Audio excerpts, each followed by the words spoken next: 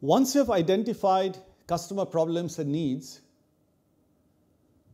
you have to understand that there is never one kind of customer. There are many kinds of customers, be that individual persons or be that companies. So essentially, there are two kinds of businesses. One where you are selling to individual persons, and that's called business to consumer business. And another type where you are selling to companies, and they're called business to business. Let's start with business to consumer customers. So if you are a B2C company, your customers are individuals who are purchasing a product or service for their own use, for the family use, their community use, the club use, etc. But the buyer is a person. And who can some of these persons be? Men, women like you or me. It could be students. It could be workers, farmers, businessmen, but businessmen buying for their own needs. So men and women are always buying products and services for their homes, for their child. Farmers are buying seeds and fertilizers and pipes for their fields. Businessmen as individuals are also buying, going to a restaurant, going to a mall, watching movies, buying phones, televisions, whatever. Workers are also buying for their own families and friends, etc. So if you are meeting their needs, you will be a B2C business and you'll be selling to B2C customers. But apart from what I mentioned earlier, you also have to be aware of different kinds of segments because the needs will be slightly different. So if you look at the screen, the first differentiation is income levels. Rich, middle class, poor. So if you're selling cars, the person who wants to buy, let's say, a Maruti hatchback is not the customer for a Mercedes or a BMW car. And conversely, someone who is willing to buy a Mercedes or a BMW car will probably not buy a motorcycle. So you have to look at the income levels. And then you have to look at other kinds of segments. These are called segments. For example, demography. Old and young. So I'm an old customer. Those of you watching are probably much younger than me. Your needs are very different from mine. Same with geography. North India, South India, East India, West India, India, Africa, Europe, they have all very different needs. Even food habits, for example, the kind of food which will be popular in North India may not be popular in South India and vice versa. And therefore, you have to be able to look at the geography of your customers. Psychography is how they behave and they buy. For example, you will probably do all your purchases online and you're very comfortable using the smartphone. And you will probably buy based on what the social influencers published or what you read on Facebook or Instagram.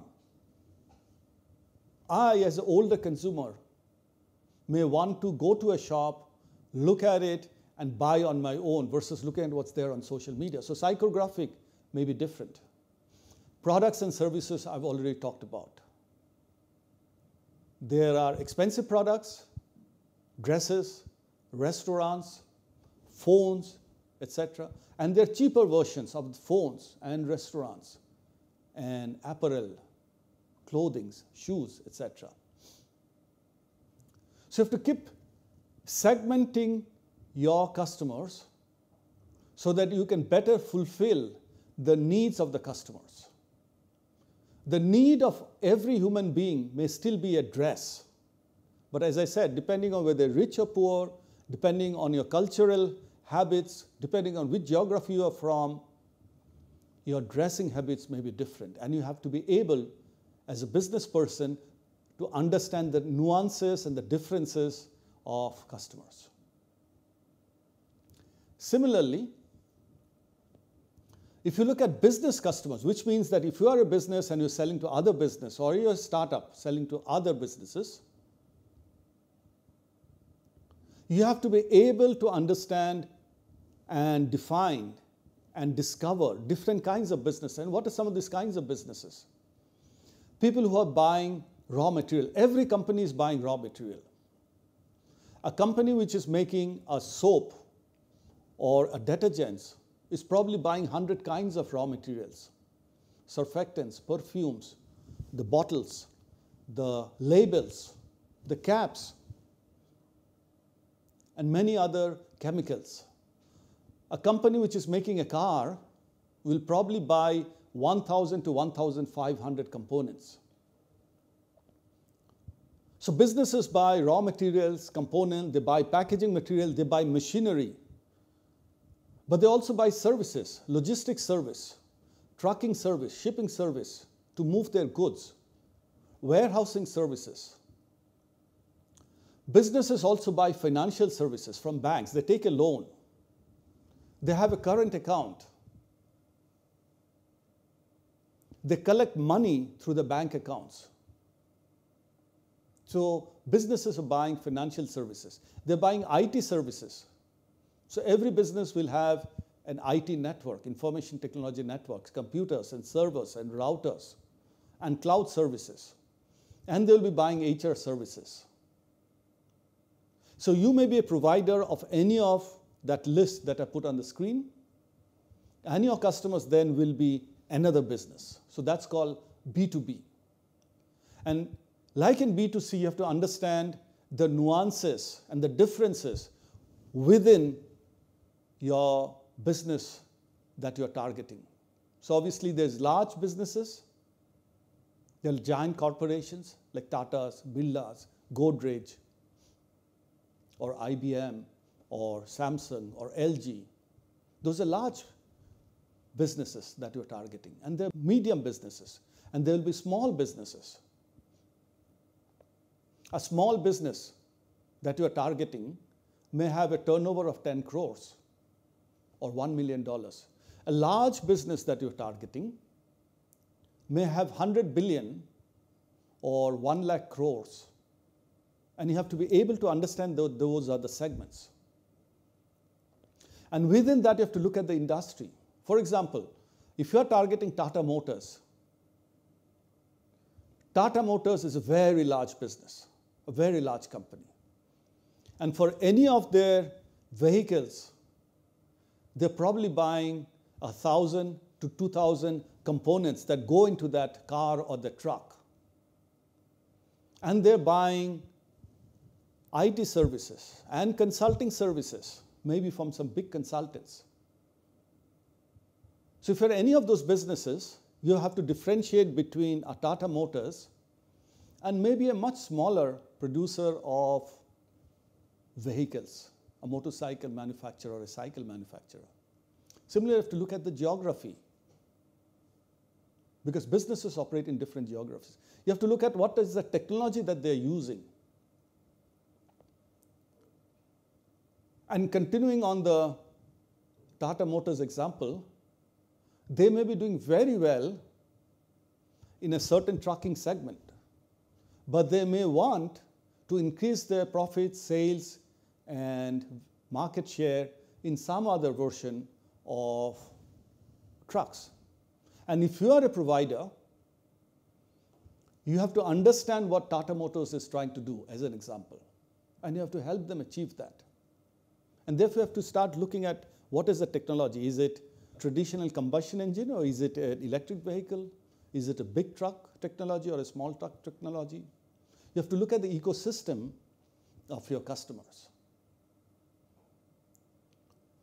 because you may not be able, or your product or service may not be directly applicable to the end business, but your product and service may be applicable for the previous suppliers, previous step suppliers to the big company. And this is some way that you have to look at your customer segments for B2B businesses.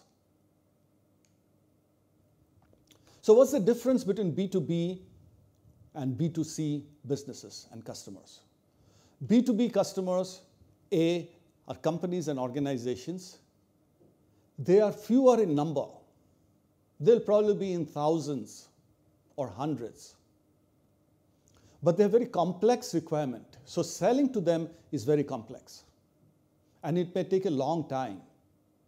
You cannot walk into a Bajaj Auto or a Godrej factory or a Mahindra tractor plant or a TCS office and sell in a day or hours or minutes. It may take you 1 year or several months to get that business.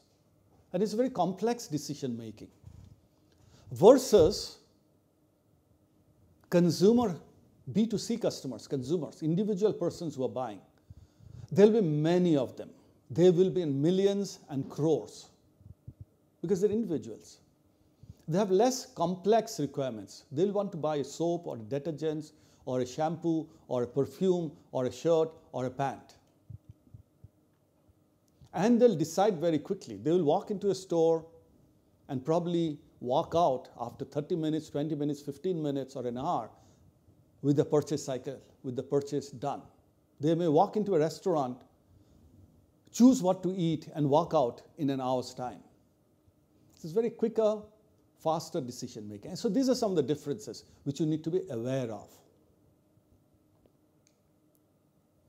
Let's look at some examples of B2B and B2C customers around us, just so that you understand and can recognize the difference. Let's look at B2B business. Let's look at a small grocery store. Remember, this grocery store is a customer to all the products that you see there. Those products are probably being supplied by very large customers. It could be a Unilever, Hindustan Lever, it could be Procter & Gamble, it could be Nestle, it could be Colgate, it could be Dabur, etc. Those are large companies. You see those products on the shelves. It could also be farmers, etc. But the grocery store is a B2B customer for the big manufacturers or the suppliers, the farmers and the wholesalers. A company, this is probably a factory of a large company. And this company is buying that machinery and buying some HR services for the person, the workers that you see there, and buying some packaging material and some raw material. It's a B2B customer. Banks employ thousands of people. So definitely they're buying IT services. You can see the computer in front or the printer or the keyboard. They also rent a lot of office space. So they're large real estate customers. And they have a lot of people. So they manage those people and buy probably HR services. Hospitals, they're large customers for medicines and medical services. Airlines, obviously they're buying the aircrafts, which are very, very expensive. But they're also buying a lot of food which you will eat if you're traveling on the airline. They're buying food. They're buying a lot of services, technology services, HR services, etc. So airlines are large customers. The government itself is typically the largest customer of all. Because governments, the government of India, government of any of the European countries, US, or the government of Africa, or any government anywhere in the world buys huge amount of services and is the largest spender in the country. They buy defense services, they buy construction services, they buy IT services, they buy HR services. Remember that the government is a very big customer as well, but it will be a B2B customer. Let's look at some consumer, B2C customers around us. Farmers, as I said earlier, they're buying seeds, fertilizers, pipes, that basket, blue basket that you see in the picture, they're buying all of that. But each farmer is probably buying for his own field or her own field. Students, they're also buying a lot of stuff. They're buying textbooks and computers and phones. So you may be targeting the students for your startup or for your business if it's an edtech business. Community. A housing society like this will also buy cleaning services, security services. And there will be people living in that community who are buying products and servicing. And the service could be provided by a security person, by a maid, by a driver, and so on. So these are B2C customers, which is the people living in that community. So again, now let's reflect. And I'd encourage you for the next 3 minutes to think of potential customers for some of these industries. FMCG products, which will probably be a B2C business, but also some B2B, because some of the FMCG manufacturers will be selling to a DMart or a Star Bazaar. So FMCG companies will have B2C and some B2B. Medicines can be B2C, but also B2B when they sell to hospitals. Smartphones, mostly B2C. Smartphone apps, almost always B2C. Robots, almost always B2B, but maybe some toy robots may be bought by some individuals, so some B2C. Aeroplanes, almost always B2B, except a few which are sold to very rich people, private jets, which very few rich people buy. Courier services, it could be B2C or B2B. Essentially, over the next 3 minutes, try to identify the customers, customer segments for different categories and industries and names of businesses that you can think of. And as I said before, write down your thoughts on the journal, so at the end of the course, you can look back and reflect on what you have learned in this module.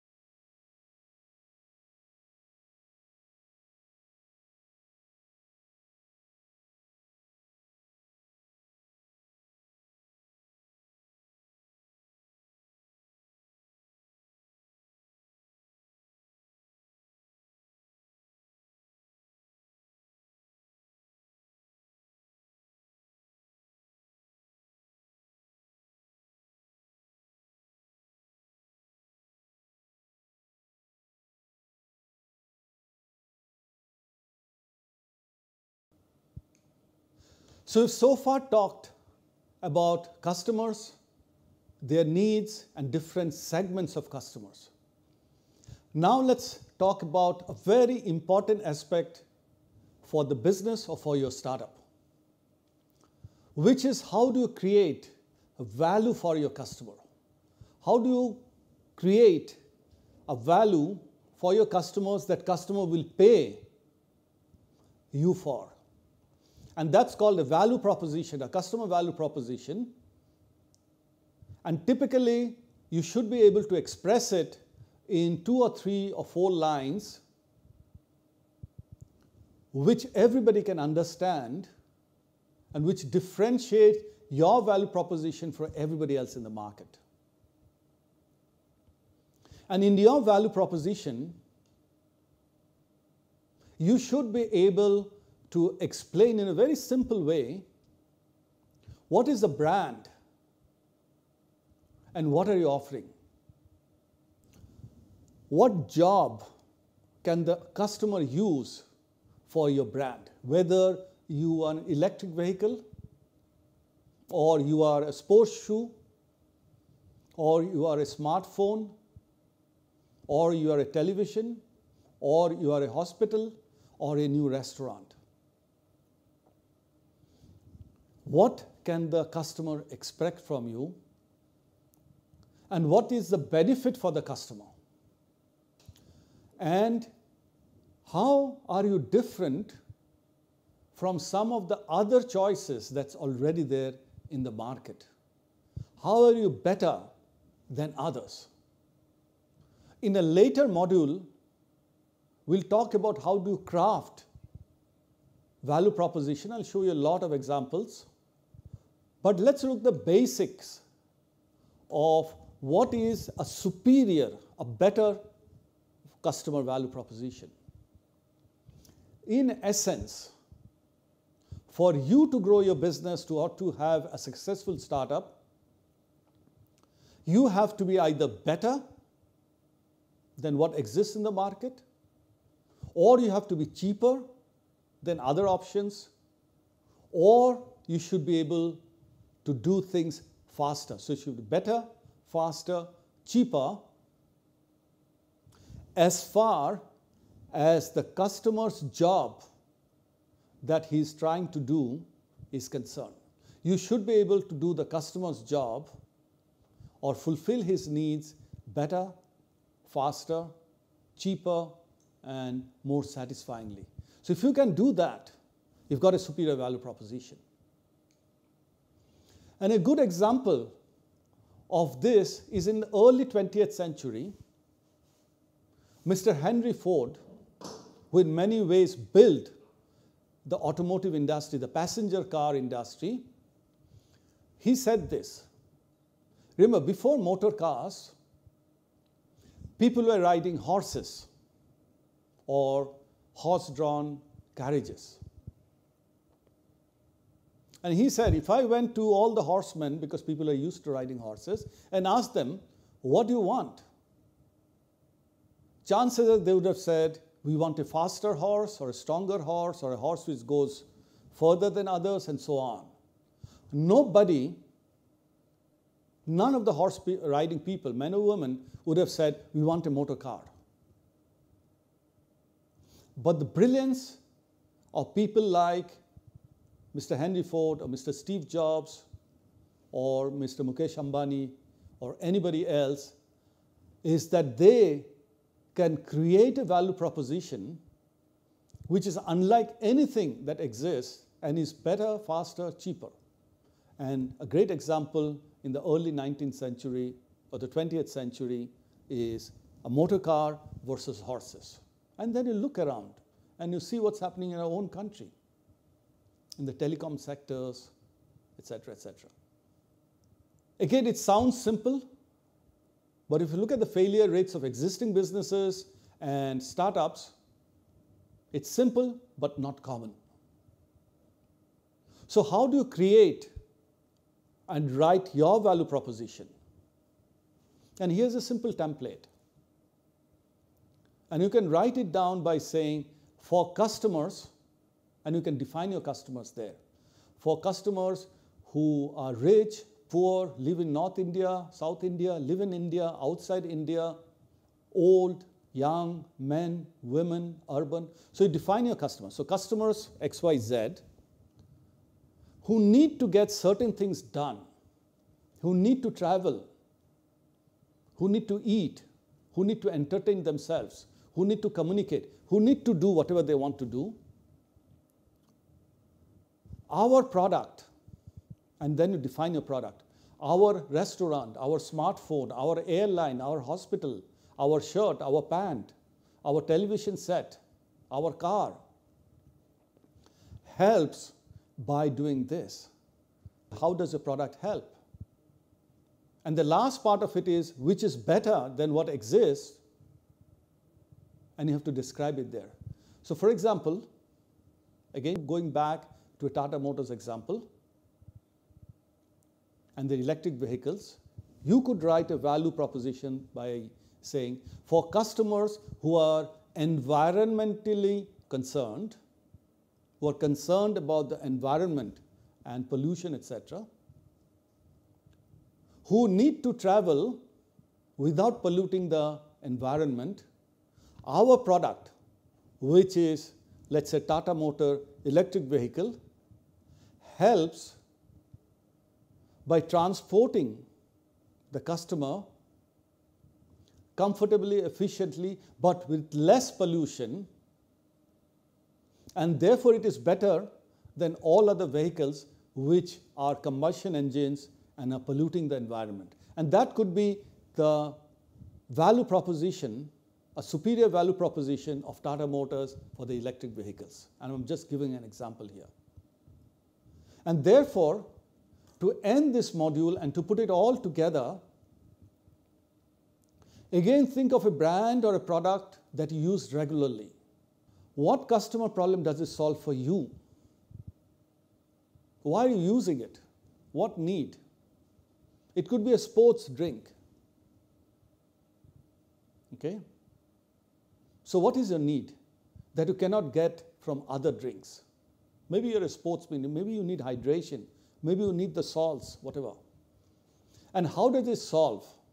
So if it's a sports drink, maybe it solves by giving you those sodium, potassium, and all those other electrolytes without too much of sugar, and therefore it is healthy.